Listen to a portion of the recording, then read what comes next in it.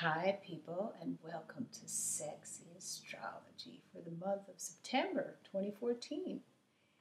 Yeah, to recap this month, because I know it's the month of October, I mean, I just can't help myself. I'm always late.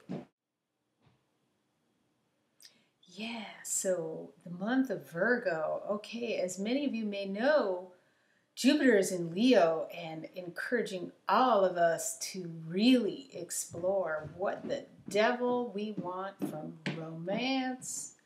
September is the month of intense focus. Everything that you really, really want to have happen right now in life. It's a good idea for you to spend all your energy trying to go after it. It is Blood and Guts Month, Brutality Month, Justice, Jupiter.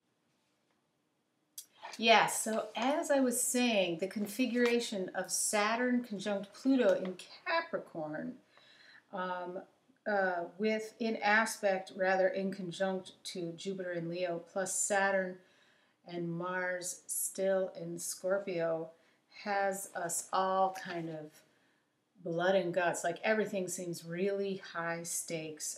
Blood, guts, brutality, and justice is the name of the game the month of September. It kind of reminds me of the pre-Raphealites, and I wrote, right. Everybody feels like they are right. It's very medieval compared to, how we think that modern times really ought to be. You could easily compare it to 500 years ago when,